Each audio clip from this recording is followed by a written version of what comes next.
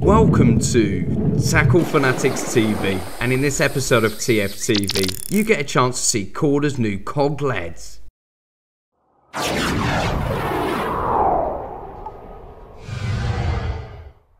The session continues. A fish called the Sergeant, 39 pounds 12 ounces on account of those three scales on the wrist of his tail there.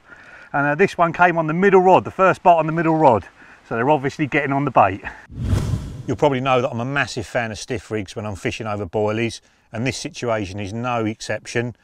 On here we've got a length of 20 pound IQ2, which is a fairly stiff material. It's fluorocarbon, so it's harder for the fish to see, but that's not really why I'm using it. I'm using it for the stiffness. I've tied it myself with a size 2 curve shank. That may sound like a really big hook to you, but we're fishing for 70 pound fishing here, and when I construct a rig, it's always constructed to land the biggest fish in the lake that I'm fishing.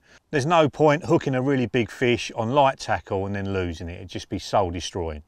So I've done my favourite whipping knot at the top of the hook, then basically cut off a long length, threaded on a micro rig swivel, and then done the knotless knot. Very, very simplistic.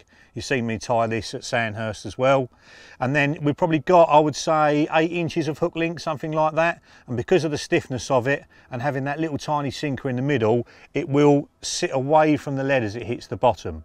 So I'm not using foam in this situation. I want to be as accurate as I can with the casting. So I'm just tying the bait up with a bit of PVA tape to stop it flaying around on the cast. I have sometimes wound it in with the hook actually embedded into the bait where it's flown around on the cast. So to stop that happening, a little bit of the PVA tape just cures that. And that's going to sit out nice and straight and will be in contact with the lead really quickly. And that's the thing I like about this rig.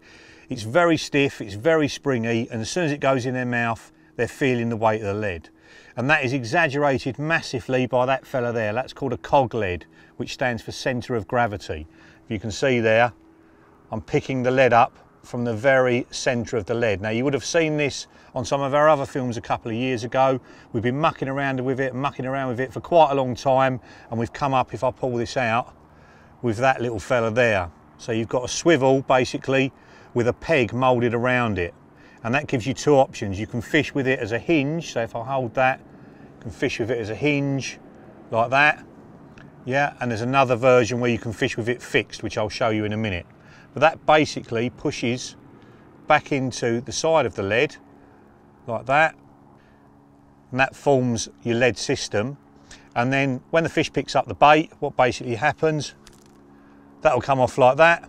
And if I keep shaking the lead comes off as well. So it turns into a normal lead clip system. And you can see on this one, it's actually attached to a hybrid lead clip.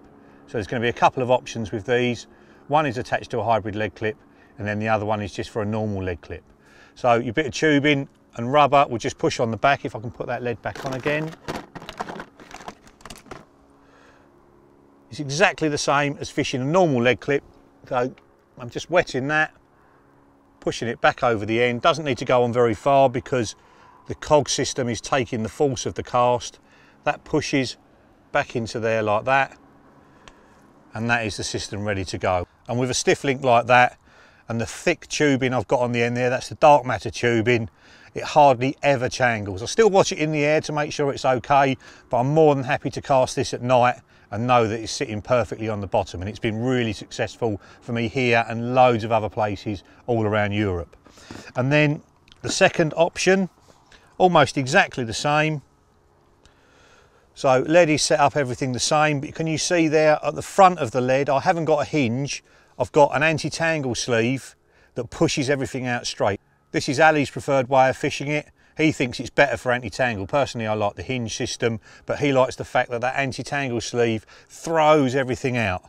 And having that sinker in the middle of the hook link obviously helps to do that. But like me, he wants the hook link out perfectly straight. So when the fish picks it up, it's in contact with that lead straight away. And that is the beauty of this system. You're picking up the whole lead immediately.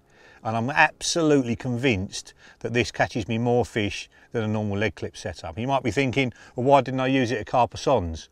Well, I did the first night, had 5 fish on a normal lead clip system. It suited the ready tied rigs that I was using as well, so I just carried on using it. But if the fishing is tough, this is my #1 choice. So that is my preferred system for fishing over boilies. We'll just finish off with the hook bait, We teased you at Carpasons, and I'm not going to tell you what this one is. All I'll say, it's peaches and cream. So you'll have to work out what flavour combination I've put in there. But basically, high attract hook baits at the start of the week, and then going over to probably matching the hatch at the end of the week. So that's a hybrid Korda slow sinker. When the fish have eaten loads and loads of bait, I'll swap over from the high attracts to the matching ones, and hopefully we'll be snaring a big one.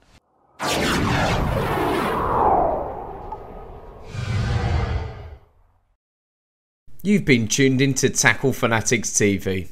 Tackle Fanatics offer a huge range of Korda products at the best prices around, but also offer a vast selection of tackle, accessories and bait to suit all budgets and needs. To view our range, log on to www.tacklefanatics.co.uk. Remember, Tackle Fanatics also offer finance to make your tackle purchase more affordable. Tight lines and wet nets from everybody at TFTV.